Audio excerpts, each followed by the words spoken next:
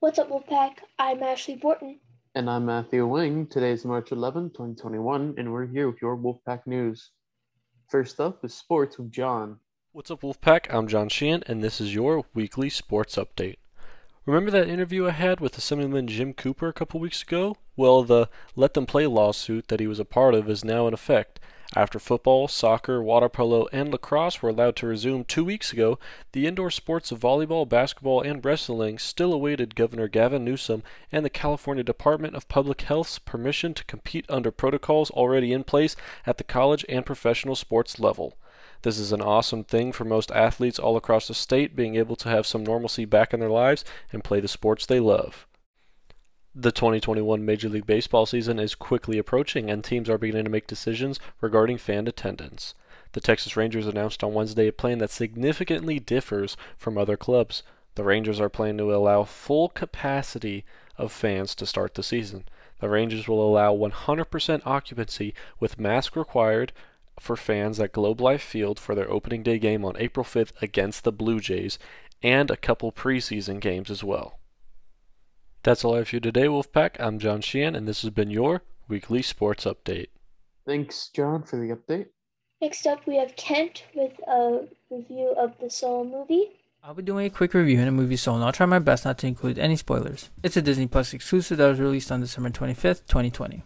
It features Jamie Foxx playing as Joe Gardner, who's the main character of his own story, and Tina Fey, who plays 22, a child soul who thinks she knows a lot more about Earth than Joe does. Now, this is definitely a Pixar movie that is different from the rest. It tackles many concepts that humans struggle with, especially with what is the meaning of life, for example, and appreciating what life still has to offer. Though it may be more difficult for younger children to understand the point of their existence, it's still a very enjoyable Disney Pixar movie with a great story and lovable characters. Joe Gardner wants to be able to make it in the music industry and have his big break, but that is obviously postponed by his unfortunate timing of death. This leads to him going to the great beyond, or this version of heaven, or the afterlife.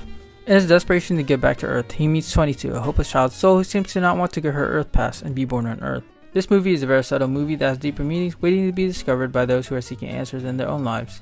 And it even includes jokes like this. You can't crush a soul here. That's what life on Earth is for. I personally found myself watching the movie twice just to understand the concepts and ideas that Soul was trying to convey.